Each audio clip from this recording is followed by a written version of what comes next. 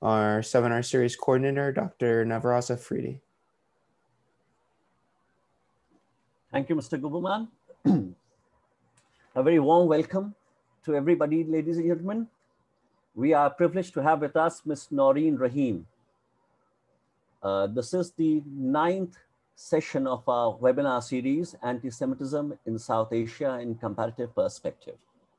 And Ms. Rahim would be speaking to us about anti-Semitism in Bangladesh.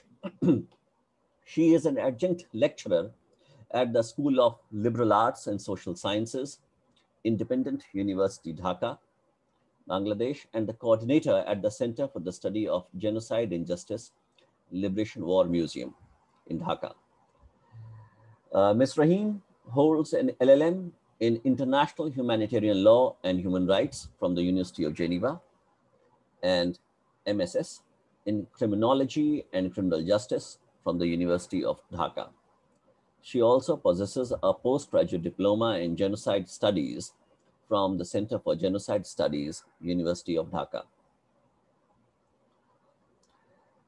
She has been contributing to the research on Rohingya genocide by the Liberation War Museum.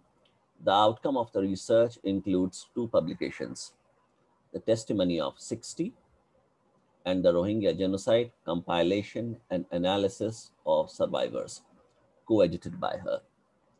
Her forthcoming publication is a chapter titled Citizenship and Statelessness in Bangladesh.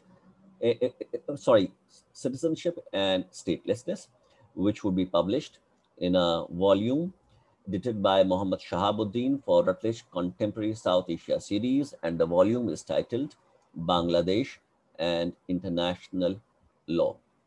Her areas of interest are international crime, international humanitarian law, migration, cultural property, etc. She would be kind enough to take questions once her lecture is over. You're most welcome to post your questions in the chat box. Now, without further ado, I invite Ms. Rahim to speak to us with great admiration for the courage that she has shown to speak on a subject of this nature. We are most grateful to her for that. Thank you so much, Professor. And I'm really delighted to be a part of this webinar series. And thanks for inviting me and letting me to explain the issues of secularism and anti-Semitism in Bangladesh. So I would share my slides now, and then I would start explaining all the details. So can you see it? Okay.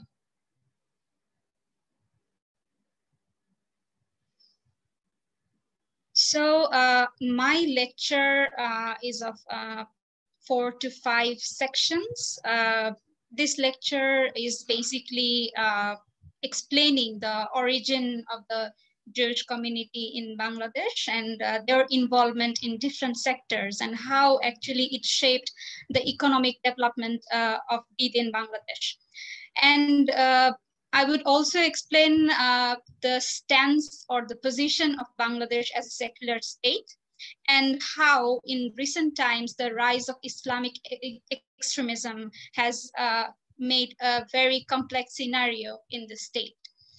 And in response to such Islamic extremism, whether the state itself has initiated any policies and if these policies would reflect any anti-Semitic actions towards its citizens, and what would be the future of Bangladesh if we connect it with the anti-Semitic attitudes. So let me begin with the origin of the Jewish in Bangladesh. As you can see, the settlement of the Jewish community in Bangladesh, the then East Bengal, was largely based on business and trade, although the number was very few because most of them were originated from the West Bengal side. And in East Bengal at that time, around 135 Jews only resided in this area. Some of them were also involved in academic and religious teachings in Bengal. I will be explaining it in my presentation. One of the greatest personalities of this Jewish community in Bengal is Shalom Cohen. The Jewish of East Bengal basically lived for commercial reasons, and the East Bengal Jewish community was established by Shalom Cohen, the founder of Calcutta Jewish community in West Bengal, who migrated from Surat to India in 1798. He came to Dhaka for trading silk and muslin. As you know, it was very famous back then. And for this reason, actually, he established his business with other Jewish employees here. His eldest daughter was married to Moses Duek, a businessman from Calcutta, who resided in Dhaka for 5 years. And during that time, kind of around 1817, I would say, he established a prayer hall also in the capital, which is now Dhaka. Apart from Shalom Cohen, there had been quite a few Jewish people who used to reside in East Bengal. And as you know, there are so many origins in South Asia in terms of determining the Jewish community. So there was the Beni Israel origin of Jews who basically came from Bombay and used to reside in the East Bengal in 1960s. And throughout the 19th century and first part of 20th century, Baghdadi Jews continued to run business in Dhaka. And though in terms of their business, they used to come into the East Bengal, but mostly they used to reside in Calcutta. In this area, they traded textiles, pearls, opium, and gained a lot of profit. The University of Dhaka, which is one of the finest educational institutions in Bangladesh, it was established in 1921. And the University of Dhaka had Mr. P.J. Hardock as the first Vice Chancellor. And Mr. Hardock was the academic registrar of London University previously, before being appointed as the Vice Chancellor of University of Dhaka. And his father belonged to a Jewish family of Holland, which had later migrated to France and ultimately settled in Paris. And Mr. Hardock was a member of the Council of the Liberal Jewish Synagogue in London. This is one of the establishments, as you can see. It is named after Mr. P.J. Hardock, and it's the International Hall of the University of Dhaka. Another important aspect is the involvement of the Nobel laureate Rabindranath Tagore. Rabindranath Tagore and the then statesman Sir Khaja Nazimuddin cooperated in the matter of Dr. Alex Aronson, a Jewish academic from Germany, who was also an academician in the University of Dhaka. Aronson basically joined Vishwa Bharati earlier and continued to teach there until he got the appointment from the Department of English at the University of Dhaka in July or August of 1944. When the World War II broke, the British colonial rulers of India considered Aronson a Jew and refugee from Nazi Germany, an enemy alien, for which Aronson was sent to several internment camps, and only due to repeated interventions by Tagore and Nazimuddin, he was released and remained free. Tagore also wrote to Khaja Nazimuddin, as you can see in this image.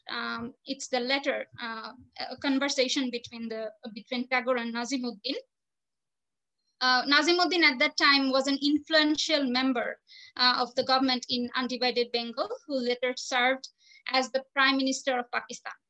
As a result of these efforts of Tagore, Aronson's internment was indefinitely postponed. Dr. Aronson spent 2 years after that in Dhaka before migrating to Israel and settling down in Haifa. Then, as you can see, this individual is Walter Leventhal. He's a very unique academician at that time, and he gained a very good fame in entire Indian subcontinent back then.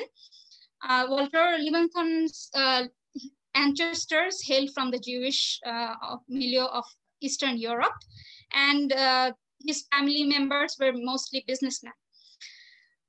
His father actually converted into Christianity because due to his persecution, but Walter was the one who never actually hid the Jewish identity, and he continued with his identity. And in First World War, he was in the army. He was serving the army, and then he started to emerge as an artist after the war. And then he, during the Holocaust, actually, he wanted to move to the Asian side because as an artist and also as a student of Pali language and aesthetics. Basically, he wanted to settle down in the Asian side, and then he came and he was serving also at the Bishwabharati. So he was another academic who was keeping a great patronage by the Rabindranath Tagore at that time.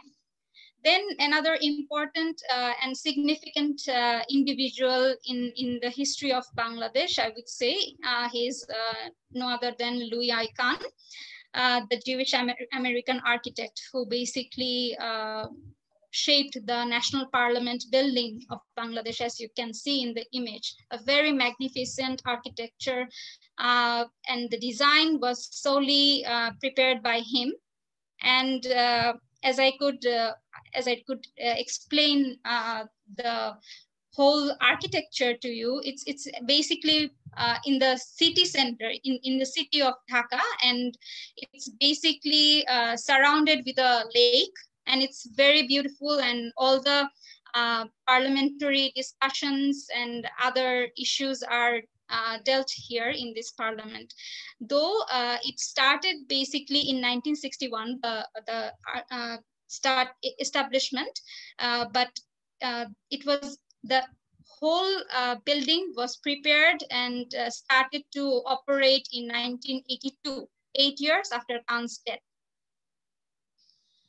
Then we would move on to another individual in Bangladesh who lived for so long.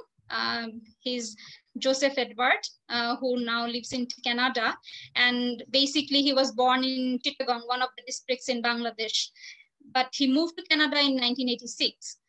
So Joseph Edward's father, Raymond David Baruch, as you can see in the image, he was a very renowned shipping industrialist back then in Chittagong.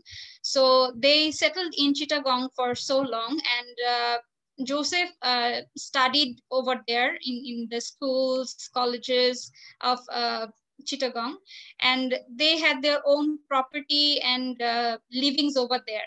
So Joseph's older brother, Ezra Baruch, who were born in Calcutta, but later he also moved in East Pakistan at that time. And Joseph's mother was a Catholic Portuguese descent. Joseph's uncle, the elder brother of Raymond David Baruch, he actually married one of the Chakma king's daughter. It's an indigenous community in Bangladesh. So the Chakma king's daughter, his wife actually died during the childbirth, and then the newborn child was given as adoption to a Muslim family.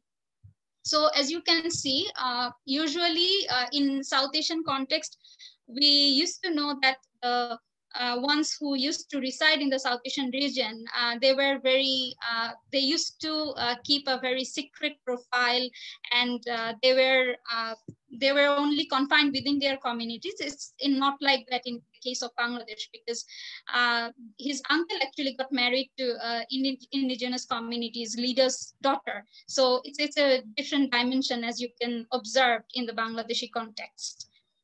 And it's the family portrait of Joseph.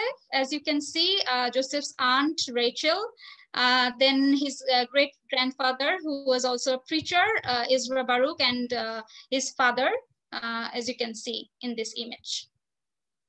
Then I would move on to the very last well-known Jewish resident in the country, who was a news anchor, Modi Cohen, as we popularly, he is known as Modi Cohen in Bangladesh. And he was very popular figure because he used to present the news, and back then there was only one channel, and that was Bangladesh television. And he was a very popular figure back then. So Modi Cohen's ancestors basically came from Iran and Iraq, and then they settled in Bangladesh. And Modi Cohen used to study in Rajshahi. This is another district in Bangladesh, where his father used to run a liquor store. And Modi worked in Bangladesh television, but he was forced out of Bangladesh after the 6-day war and moved to Calcutta in 1968. His parents actually stayed here back then, though due to persecution, they were given proper security by the police at that time. And then Modi Cohen and his wife never returned to Bangladesh, only once when they both were invited by the Bangladesh television and the government to celebrate the Golden Jubilee of the channel. So it was December 2014 when Modi Cohen returned as a guest in celebrating the Golden Jubilee.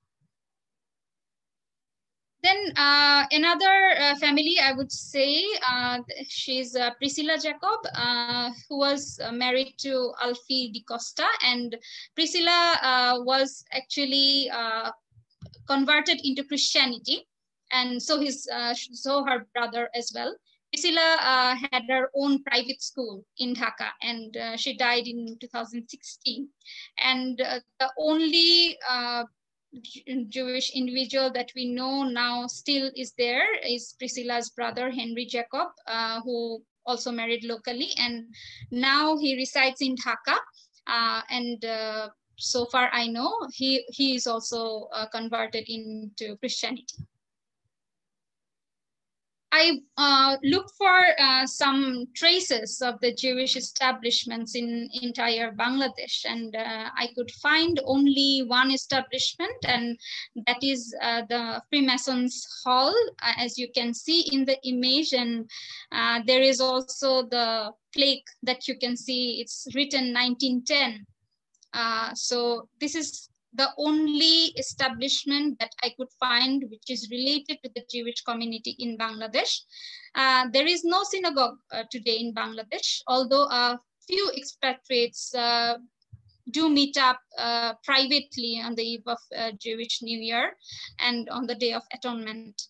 And this particular establishment is located in Purano Palton area in the capital of Bangladesh. And presumably this particular organization or this particular establishment was used by the Jewish community, where they used to gather and have a get together between themselves and eat together. So this was one of the recreation and some sort of social gathering place for the Jewish community in Bangladesh. Not much details could be found at this moment because this particular establishment was forced to cease operations by the Pakistani government at that time. And this building now has been used as the Land Ministry of Bangladesh. So this is how actually, though the establishment do not have much traces of the earlier history, but still it stands and bears the mark of the Jewish communities and their involvement and social gatherings. Another important site, though we could see only one individual and here, and that is the Chittagong Commonwealth War Cemetery. All who actually died during the World War II were basically, it's a big graveyard in Chittagong district, and there you could only find one Jew soldier laid here.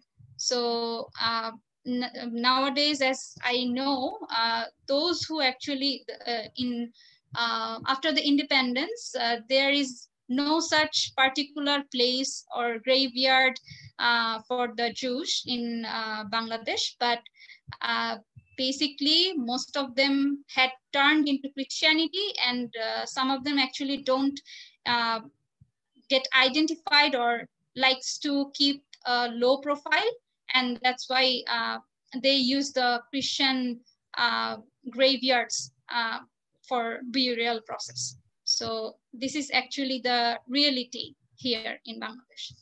And in the history of Bangladesh, there is another important figure, the Indian military commander, Jacob, who was one of the pioneers in preparing the surrender process of West Pakistani armies once during the independence of Bangladesh on 16 December 1971. And now I move on to the second section. As you have seen, the birth of Bangladesh was the, as you can see in the image, the surrender of Bangladesh, surrender of the West Pakistan Army and the independence of Bangladesh. Then the new state emerged as a very secular state. It was a vision of the father of the nation of Bangladesh, Bangabandhu Sheikh Mujibur Rahman. But it's not a very new practice, I would say, this use of the practice of secularism in Bangladeshi context, because as you can see in the history, in East Bengal, the legacy of this secular nationalism actually started even before the partition of 1947. And there had been quite a few important organizations like the Freedom of Intellect Movement, New Value Group, and National Association for Social and Economic Progress, who actually shaped the secularist attitude and the secularist politics of then Bengal. And if I could explain it to you, what actually the role of this individual institutions actually, mainly this one of the institutions, that is the National Association for Social and Economic Progress, it actually helped to draft the 6-point movement charter that was proposed by the then very famous leader in Bangladesh, and he was Bangabandhu Sheikh Mujibur Rahman. And reflecting the charter, basically in today's Bangladesh, secularism implies anti-communalism, where every religion is respected. And this kind of secular orientation in Bangladesh is based on Bengali language and culture. As you can see, there had been quite a few discussions and debates in the parliament while preparing the constitution of the Bangladesh. And at that time, the father of the nation, Bangabandhu Sheikh Mujibur Rahman, who was also in the power back then, he actually explained secularism doesn't mean the absence of religion. Hindus will observe their religion, Muslims will observe their religions, Christians and Buddhists will observe their religions. No one will be allowed to interfere in others' religions. The people of Bengal do not want any interference in religious matters. Religion cannot be used for political ends, and the politics of communalism will not be allowed. Then the Constitution of Bangladesh was enacted, and the Constitution actually, in its preamble, there had been 4 basic state principles, and among which the secularism has been regarded as one of the state principles. And as part of this Constitution, Bangladesh is a secular state, and Islam is the state language, which is quite interesting, I would say. And then it was going on very smoothly with a secularist approach throughout the years after independence, but it was halted during the assassination of Sheikh Mujibur Rahman back in 1975. And at that time, it was a military coup going on, and followed by the next 15 years of this military rule, the secularist approach of nation building process was severely halted. And the military rulers back then eliminated secularism from the constitution. And they tried to establish their own definition and own ideas, and among which was the inclusion of Bismillahir Rahmanir Rahim, the term in constitution, and also some of the very important issues which actually deals with the Islamic narratives of the state. So there was actually no such secularist approach in these 15 years. So the citizens actually were very in very anguish, but they couldn't express that much because the constitution was severely changed, and they actually changed and amended in such a way that could benefit their own motives. So this is how actually the secularism in that era was severely halted. And then if we can see in these years, like from 2005, if you can see also from 2001, the number of the Islamic parties, because as you can see in Sheikh Mujib's era, he actually wanted to have the equal stance with each of the religion, but at the same time, he didn't want to have a religion-backed political system. But these days, as you can see, the number of Islamic parties are getting involved in the politics of Bangladesh. And there had been so many different political organizations present at this moment in Bangladesh. Though the proponents of these political parties were back in 1971 were the collaborators, and during the military era, they actually, two of them actually became the ministers of Bangladesh at that time. So now they are rising so much, and with the involvement of the young generations of Bangladesh, and they are trying to engage the youths in their movements and halting the democracy, Bangladeshi democracy, stating that it is a Western approach, and having a democracy in a state is a sin against Islamic values. And as you can see, in South Asian context, there had been a rise of madrasas, which actually turning to Islamic radicalization.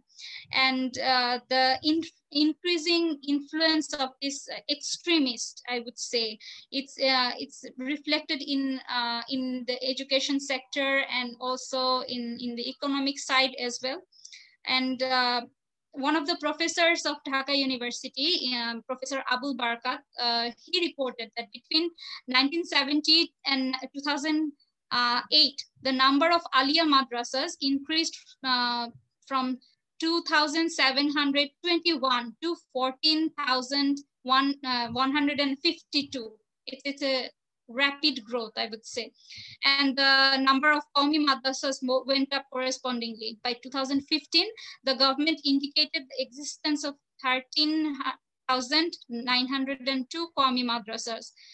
And in 2017, Qawmi madrasas, which had already resisted any government interference in terms of academic substance. And in some cases, they had such control in the madrasa education system that some of the very popular poets and their writings were very much discouraged in this madrasa system. And that's why poets like Rabindranath Tagore, then some other, we have Ghulam Mustafa, Kazi Nazrul Islam, their poetries were basically banned in these curriculums in Bangladesh, and which is very much alarming, because we also protect our culture, our tradition, and at the same time, yes, we also respect the religious values of each of the citizens, but they are actually confining them within their own theories and own thinking, and they are not actually welcoming the approach, the tradition of Bengali culture. So this is very alarming. And this is why actually the cultural roots and traditions of Bangladesh are being threatened. And there had been so many killings of the secular and atheist writers. Back then, it was not a very, very, I would say, a very regular practice that banning someone or killing someone just because of his writings. But these days, as we can see, the extremists trying to openly kill those people for their writings and their contributions. And there had been so many attacks in public places. Like one of the important aspect of our culture is celebrating Pohela Boishakh. And in 2001, basically, it's a very traditional process that we start from the very morning, celebrating the sunrise and the very first day of Bengali New Year. But unfortunately, in one of the years, actually, the extremists targeted and attacked this particular occasion, and so many people were dead at that time.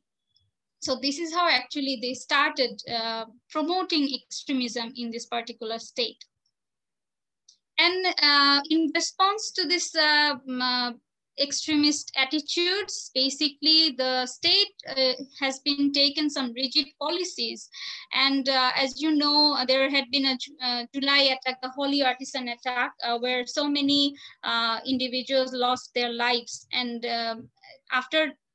right after this incident, basically, the government actually banned the Peace TV and also another Islamic TV channel, because it was claimed that it might help to radicalize the youths of Bangladesh. And that's why they actually halted this process. And also they have arrested so many alleged extremists from time to time. And they already initiated the counter-terrorism unit in the Bangladesh police to tackle this situation. Now, as we are dealing with the state policies, then one might ask that if the extremists always trying to explore and explain that the Jews are the enemies of the world and they should be eliminated and extremely given subjugation. So in this situation, one may ask that why Bangladeshi extremists always try to explain the Jews and the Israel. Where is the connectivity, basically? Well, I would say that there has been a very, very high tendency of relating Israel as a state and only Jews are the residents of Israel, which is not right. But Israel is a Jew-dominated country, but you simply cannot say that all those who are Jews are basically from Israel. So here, if you can see, as part of this state policy in Bangladesh, Bangladesh and Israel actually do not have any diplomatic tie. But Israel was one of the countries, first countries, which actually recognized Bangladesh as an independent state. But in response to that, Bangladesh claiming it as an enemy state, it didn't actually accept this offer. And as you can see in the passport, it's a second page of our Bangladeshi passport, where you can see that this passport is valid for all countries of the world except Israel.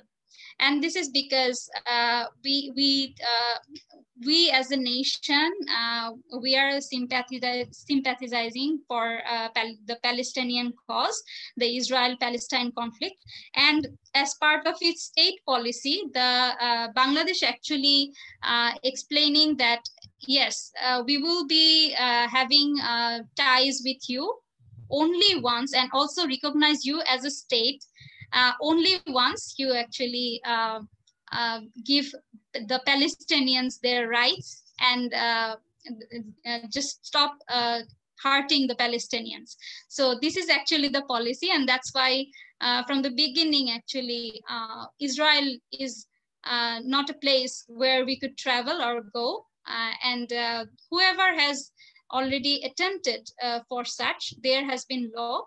And this law actually bans traveling to and getting connected to the Israeli people.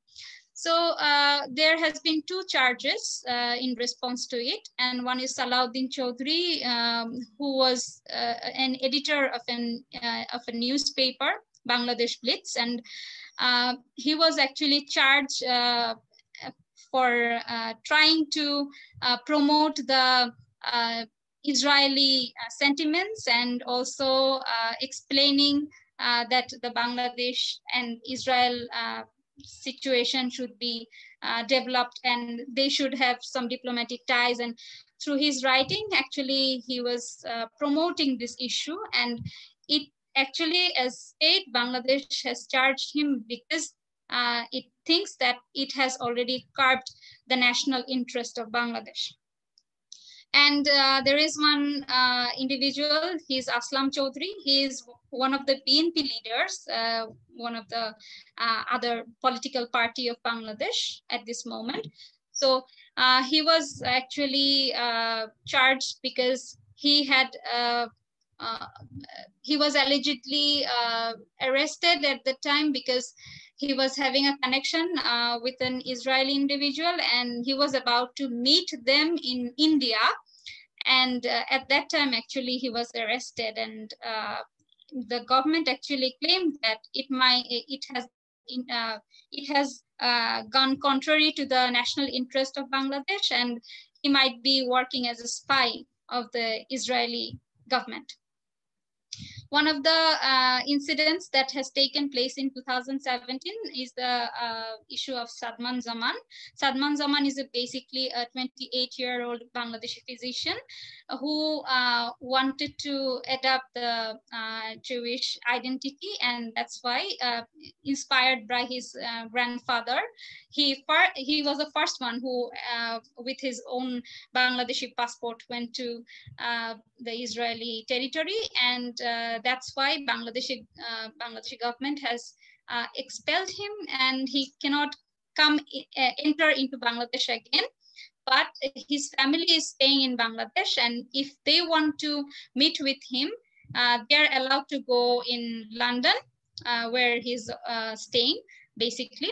So he can meet with them once in 2 years. So this is actually the present situation of the individual who wanted to be a part of the Jewish community. Now, as for the concluding remarks, I would say that the secularism context in Bangladesh, this is extremely, extremely threatened, because there has been gradual rise of the Islamic extremism, though the government has taken so many steps in eradicating the extremism policies and also their movements, but it's on rise, as we can see as the citizens of Bangladesh.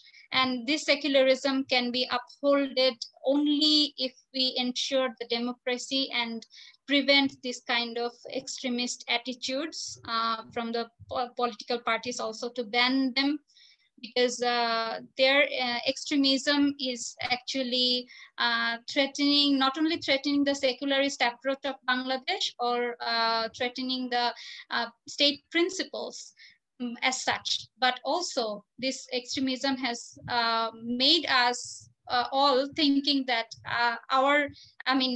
we are actually getting confused that what actually the religion of Islam is actually teaching us.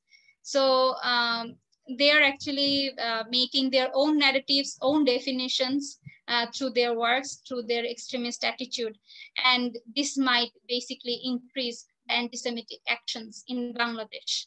And that's why the state of Bangladesh should come up and protect the religious minorities, and as well as prevent the extremism in Bangladesh. And there is a very positive thought from my side in the end, because altogether, if we can see the Jews in the whole world, if we can see that in the state of Bangladesh, there have been rapid growth of discussing the narratives of Holocaust, and the Bangladeshi youths have got the very interesting academic platforms. Like there had been two institutes. One is the Center for Genocide Studies in University of Dhaka, and there has been a center in Liberation War Museum as well, who are actually promoting the genocide prevention and educating the youths of Bangladesh of the ongoing conflicts and how actually these narratives can make these youths compassionate. And also there has been a very interesting practice in Bangladesh I would like to share, and that is in most families, when a teenager comes up and wants to know the realities of the genocide or the Holocaust, they are being gifted the diary of Anne Frank by their family members. And it's still the practice. And this is how actually a teenager, a girl or boy from Bangladesh could know what has happened back then. And this is how it becomes, it makes them very much compassionate. And we also observe the Genocide Remembrance Day as well. So this is how actually they're learning, they're actually realizing the spirit of this kind of sacrifice and what actually the victims are going through in different parts of the world.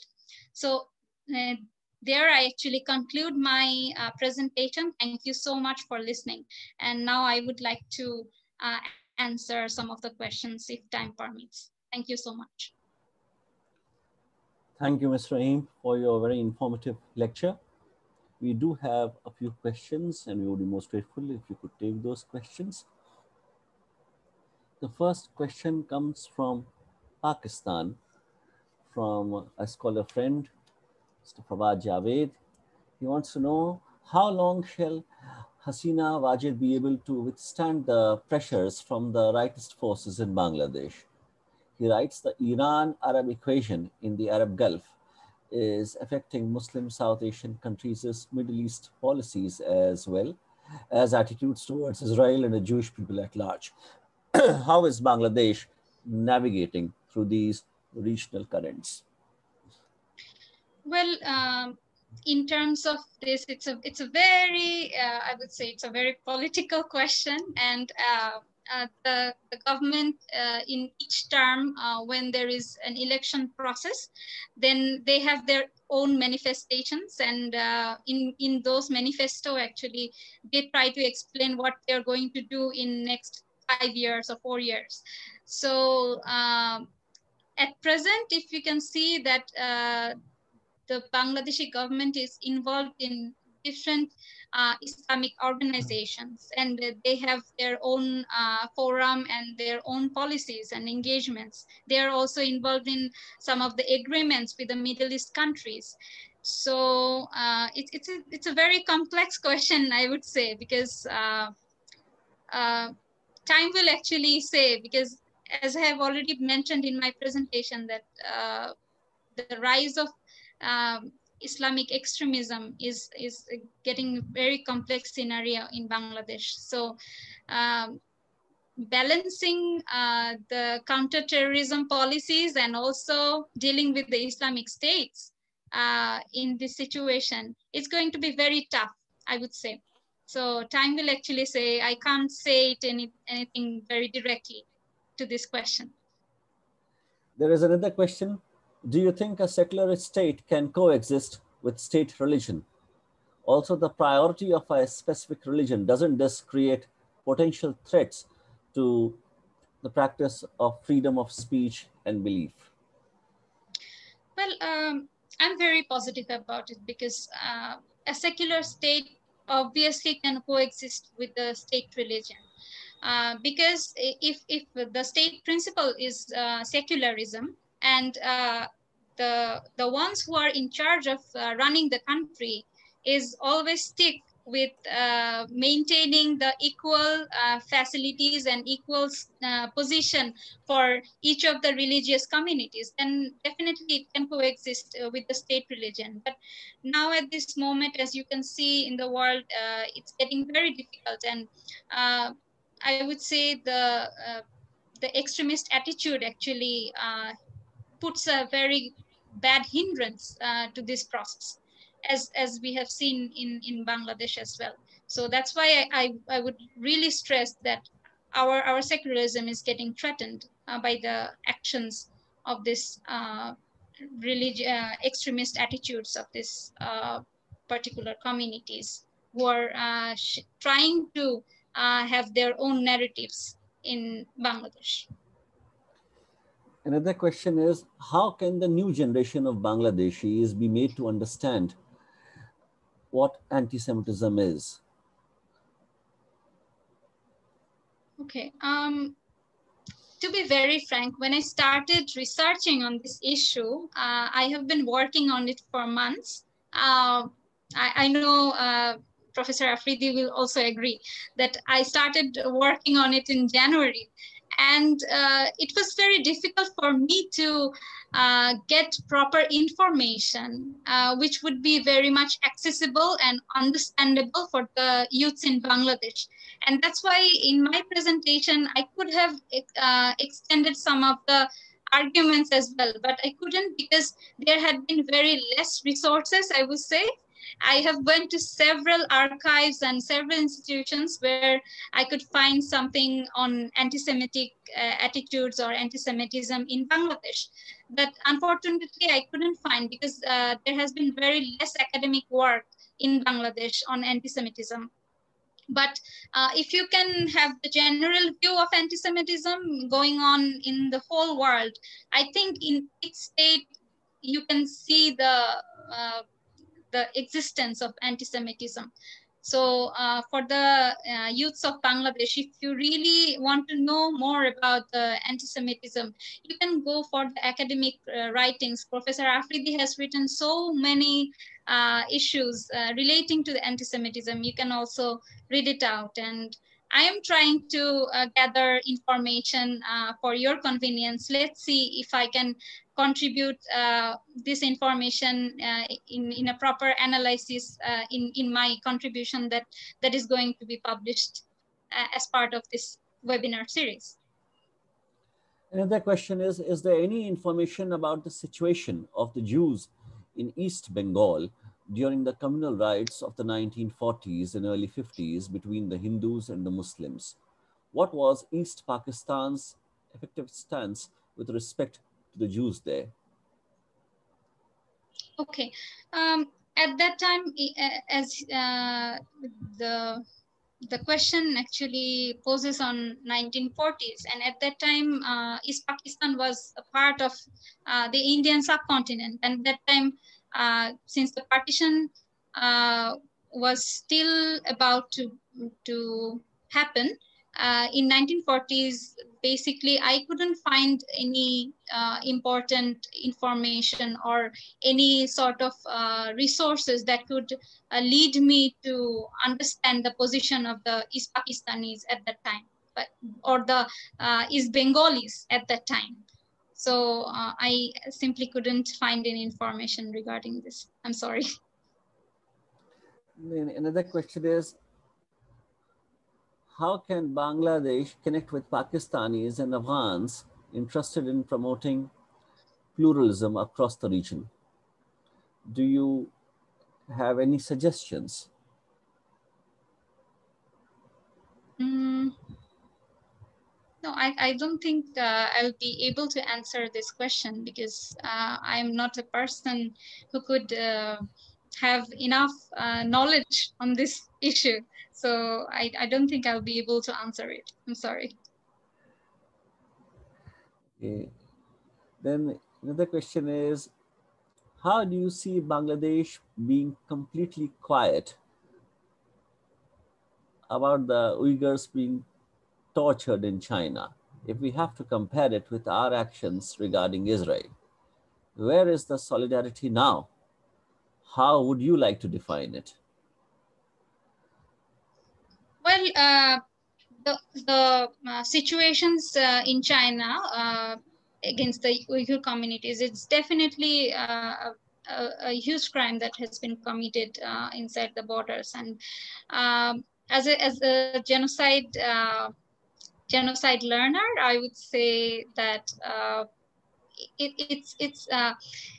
I mean, the state shouldn't be quiet of this atrocities that is going on in the Chinese area. And as you know, each state has its own policies and their own diplomacies. I think this is why perhaps the state is silent, because the Bangladeshi-Chinese relationship, it actually offers so many issues, including the trade and commerce and the initial developments of Bangladesh. So I think it's the diplomacy and the state policy that is giving a hindrance to this, responding to this crime that has been committing. And there should be, of course, a sort of solidarity for the Uyghur community in Bangladesh, though they are also supporting the Rohingya communities in Bangladesh, who are also the prevalent Muslim communities who are being persecuted and coming into the Bangladeshi border. If we can help them, if we can assist them and seek justice on behalf of them, then we should also give solidarity to the Uyghur community in China as well. What role does the Bangladeshi press play in countering the rise of religious fundamentalism in the country?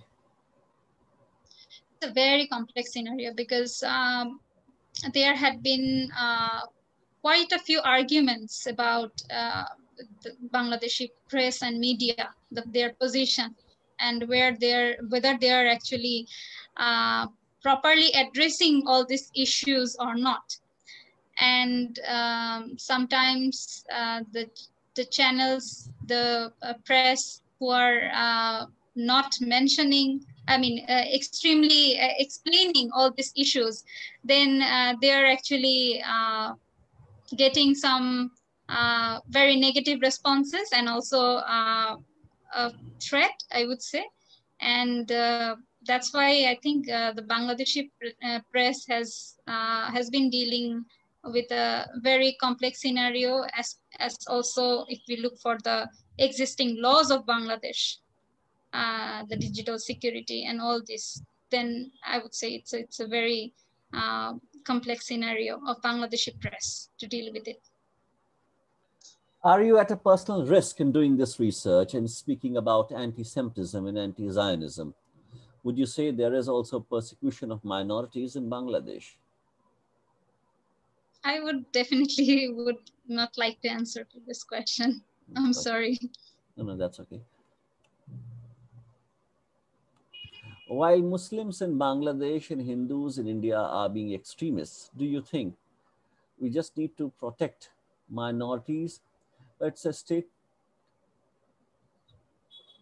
but if the state policy somewhere pushing it and need to modify for greater well-being. Well, I just read out the question verbatim.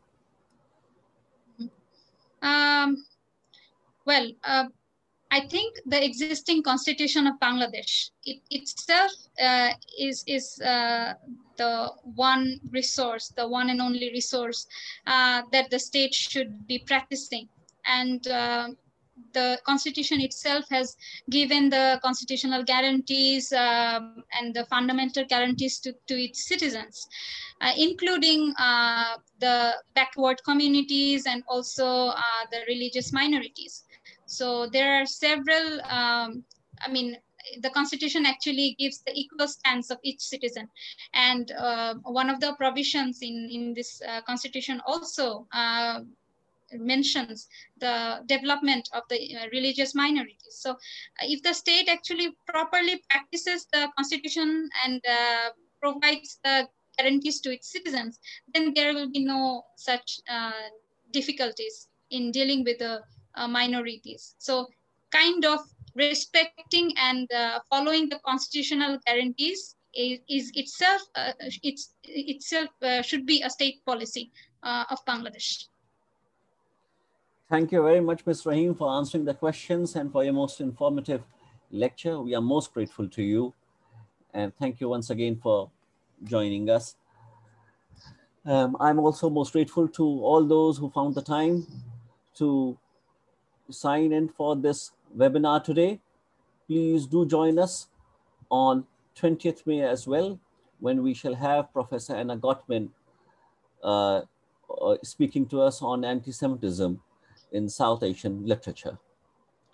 Now I hand over the reins to my colleague, Mr. Ira Guberman, to say the concluding words. Thank you very much. I'd like to thank Ms. Rahim and Dr. Aafreedi for putting together today's lecture. We really appreciate everybody joining us on many of the Thursdays throughout the rest of May at 9 a.m. Eastern as we continue the Anti-Semitism in South Asia and Comparative Perspective International Seminar Series.